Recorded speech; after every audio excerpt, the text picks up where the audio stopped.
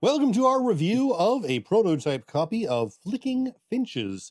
I want to start out by thanking Meridae Games for sending us a prototype of Flicking Finches to check out. Flicking Finches was designed by and features art from Yves Tourigny. Right now, the game only exists in prototype form, but Meridae Games hopes to have it published by 2022 through the help of Kickstarter. Now, a game of Flicking Finches takes about half an hour to play and plays 2 to 4 players. As a disclaimer, we really don't recommend flicking real finches. They're quite pretty, and we don't support animal abuse. Flicking Finches is a flicking-based dexterity game set in the Galapagos Islands. Players play a flock of finches who are flying around the islands trying to catch the attention of Charles Darwin, hoping that they will get sketched into his sketchbook and get rewarded with some seeds. The trick is that Darwin is studying evolution, and he'll be looking for finches with different characteristics for his book. These include size, beak design, and feather pattern. The winner is the player controlling the flock that earns the most seeds by the end of the game. The version of Flicking Finches we're talking about today is a prototype copy. Due to this, we did not bother recording an unboxing video, and as usual with one of these previews, everything said here is subject to change. Now, in this case, though, unlike my review of Battle of Gog a couple weeks ago, the designer does consider this game to be finished and complete. Now, there is a chance something will come up during the Kickstarter or based on other feedback from other people doing previews right now. That's not expected. It's not expected anything that will change. Now, there are a couple changes planned, but they won't affect gameplay. One is to shrink the box down so it fits in your typical board game shelf, something we've suggested before, and to change the color of the egg components. But other than that, everything should stay the same. No constantly interfacing with the designer on rule questions, then? No, we have been back and forth on a couple things that I did ask for clarification on, and a couple suggestions I had, which we'll actually get to when I get to my final thoughts. Now, despite being a prototype, the components in my copy of Flicking Finches are excellent. Like, I own published games that have worse components than this. The finches themselves are wooden discs with stickers on them in 2 different sizes and 4 different player colors. One of my suggestions being you might want to try more colorblind friendly colors. Darwin is a wooden pawn that looks like it's wearing a hat, just a round, not a meeple, but a pawn. There are also 4 wooden egg tokens. Mine are in blue, but the final version will have these in the 4 player colors. Now, the sketchbook cards are pretty good quality. Now, the most impressive component by far in Flicking Finches is the playmat. This is a nice, thick neoprene mat that features the game board, as well as a rather detailed summary of play up in one corner. Everything on the mat is clear and easy to see, and the wooden discs slide well on it.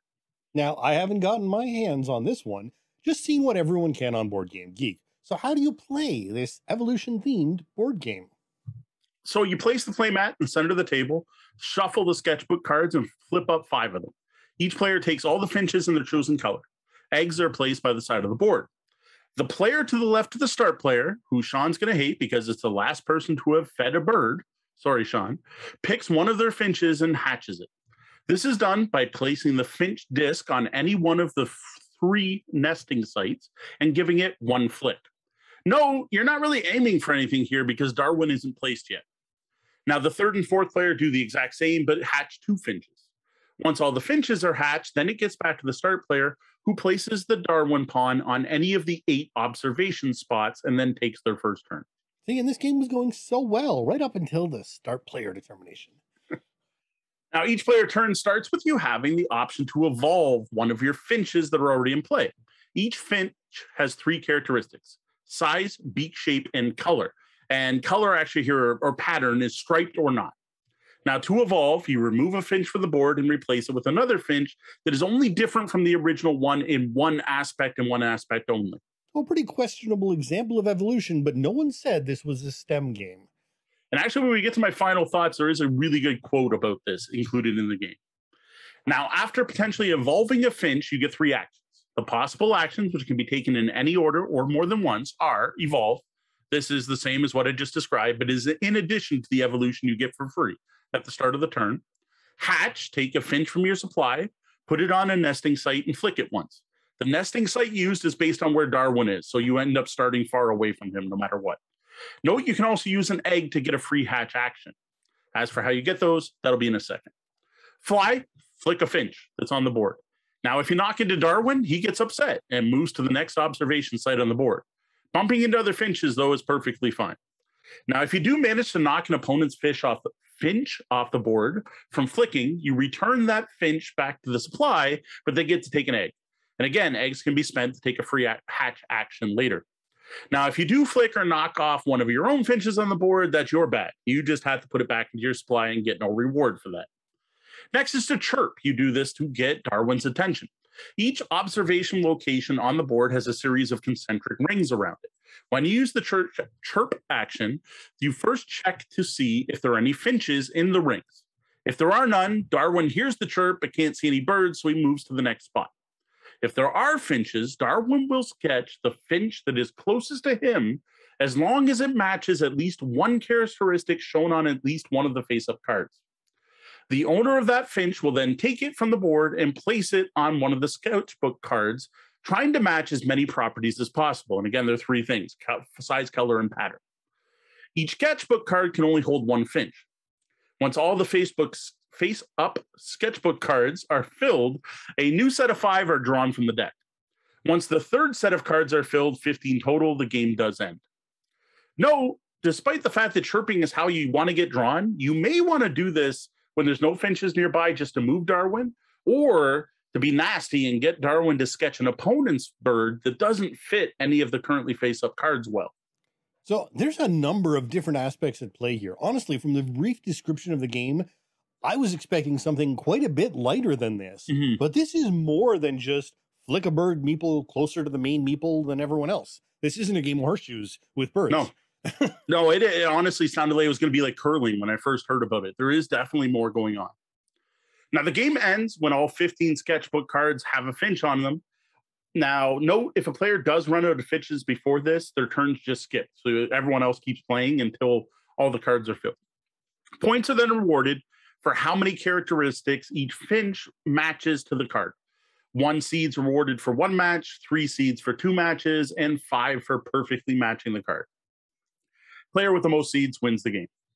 I've not really hidden my general attitude towards flicking games, but I have to say, I kind of want to try this one just to see if it can be as tactical as it seems. Now, in addition to these rules, there is an optional rule of adding clouds to the game.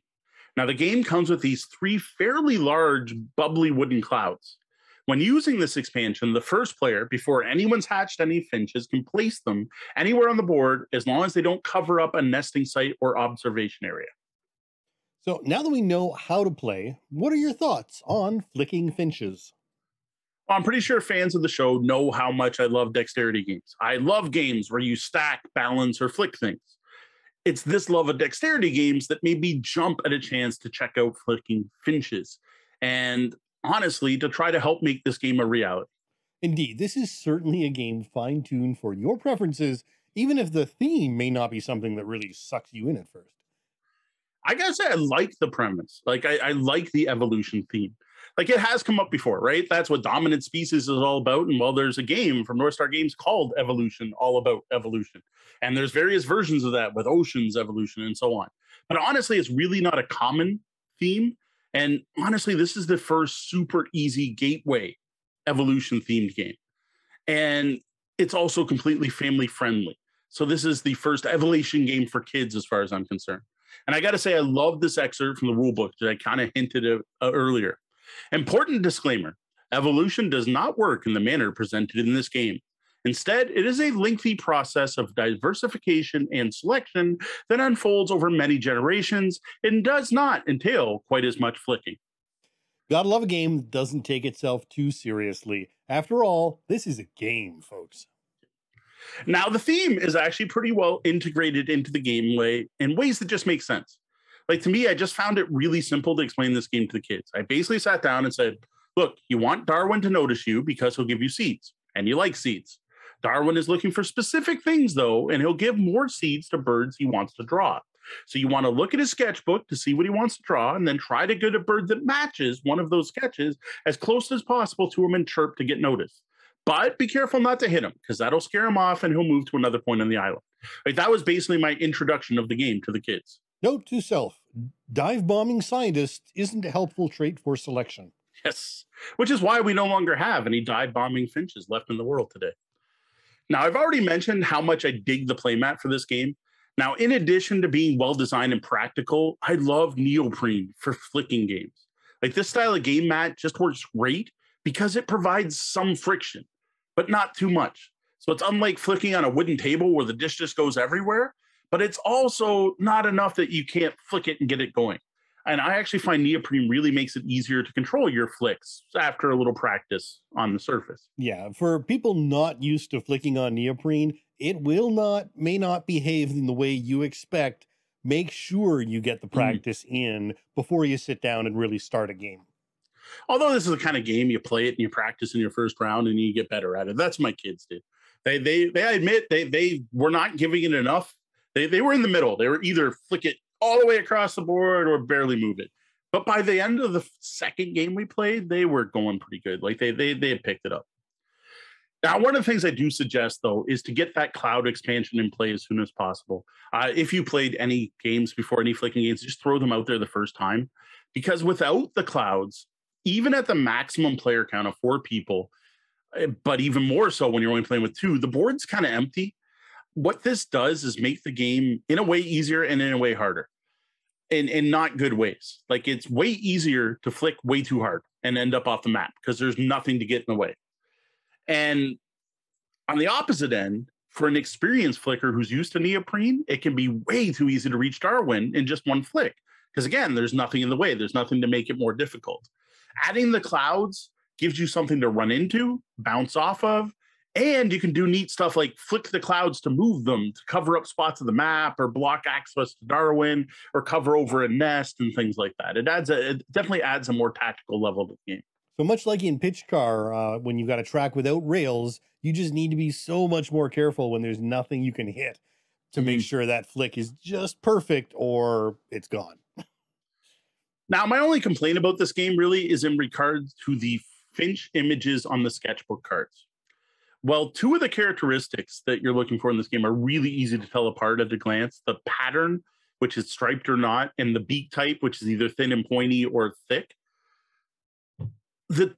That's easy. The problem is size can be hard to differentiate. The big isn't that much bigger than the small. And the other thing is, if you don't have anything to compare it to, it's almost impossible. So if you happen to draw out 5 cards that are all small, or 5 cards that are all big, or as you're playing, you're covering up one, so you've covered up all the big ones, it's really hard to tell if something's large or small. I do note that there are no images of the cards from the designer on the Board Game Geek page, so this may be something they're aware of and plan to fix before final release. I will admit I did bring it up to them. I did make a suggestion because they have a circle around them, and I suggested making the circle big or small, but they said then they tried that in playtesting, but players then thought only small birds could go on the small ones and only big birds, only small birds can go on the small ones, only big birds go on the big. And again, you don't have to match all 3 of the things. You want to for the most points, but it made people think you couldn't, which is a bad part of the game. So I just think they need to shrink the small smaller and make the big bigger, in my opinion. But now, another thing to be aware of, this is not a fault of the game. This is by design. This is a very light game. As I've already mentioned, this could be played by gamers of all ages. There isn't any reading required, and even the youngest of gamers should be able to flick a finch and can easily be helped with the rest of the rules. This was the problem my girls had with this game. Like, I thought they were going to love this, and after playing it, they were just, yeah. Now, I have to admit, I introduced them to other games first. They played Pitch Car, but more importantly, a game called Flick Wars. This is a tactical miniature game that features flicking. This is something you can read about over on the blog or watch on YouTube. We've covered this. And they also played Rail Pass as a dexterity game where you're basically playing a sorting algorithm. And they just felt there wasn't enough going on in Flicking Finches to keep them interesting. Like they said, it was fun. We'll play it again, but I'd rather play something else. I'd rather play something with more meat. They don't know the term meat, but they're like, I want to play something with more to it. Which is interesting. I mean, I wouldn't go so far as to say you're developing board game snobs. Not at all. But at the same point, I'm actually interested in it because there is more than, say, Ice Cool, where you're just flicking a penguin around to a different room. There is strategy, and there is, you're trying to make sure the most evolutions match and all that, because that's what actually interests me, because there is more to it than your bog standard flicking game. No, I gotta admit, I think it's really cool. I think this game's really neat and very well done, but the kids is kind of the target market, and they didn't really take to it. So I don't know. What I'm thinking though is this is going to be a perfect gateway flicking game. If you are thinking of getting your family, your gamers, your kids, whatever, into playing more flicking games, do people do that? Like, I know people have tried to play an 18xx. Are people like, I want to get to pitch car? I don't know. But if it is, it's a gateway. It's a great way, because like this is, especially like Flick Wars, like I said, which is a war game where you have units moving, you're attacking each other. If I ever had to teach someone Flick Wars, I'd be like, here, play this first, and now we'll play Flick Wars, because it just kind of gives you that mechanics. I think this is good practice for games like Ice Cool and Pitch Car. So with some of the cool Ice Cool TikToks out there, I wouldn't be surprised if people gave up on that game, assuming it was already just beaten. We're over that. Yeah, those moves, you know how many takes they took to make some of those? 137, I believe, was the one. There you go. See, that's just it, right? Yeah, if you can't pull it off every time, the game's not broken. Now, overall, I gotta say, I was really impressed by this. I'm smitten with it, is almost a way to word it. Like, I love the theme of this game. I like the way it's integrated into game. Like, yes, I know it's not realistic, but the whole, I want to evolve my Finch because he's looking to sketch one with the smaller beak, and the one I have out is a fat beak. I like that. And I like the whole flick and chirp and trying to chirp to backstab my opponents. I think that's really neat. I like the way you're trying, and even the thing, like, you're trying to get seeds, right? Like, you're like, I got to look perfect for Darwin, and I have to get close enough, but not too close, because if I bump him, he gets scared. If this very friendly theme and simple gameplay thing, I think this is a great family game, especially for families with younger kids, that might even lead to a conversation about evolution and be a bit of a learning experience. Like, yes, no, it didn't quite work this way, but like when I learned about tsetse flies. The finches evolving to have different beaks is way cooler than tsetse flies to me. With this, though, I can see the simplicity of this game turning off older gamers and more experienced gamers.